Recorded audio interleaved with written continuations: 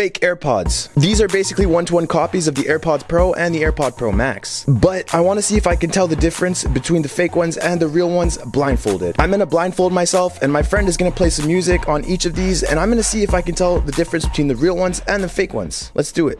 I'm gonna blindfold myself, and we're gonna start off testing out the AirPod Pros. Yeah, no, these are fake. These are the fakes. I'm still not allowed to see though.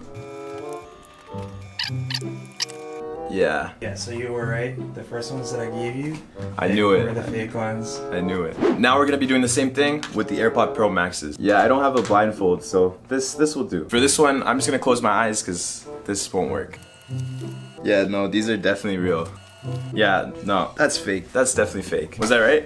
Yeah, you're right. So you can definitely tell the difference just by listening. The quality on the real headphones are absolutely insane. The fake ones are good, but they're just not up to par.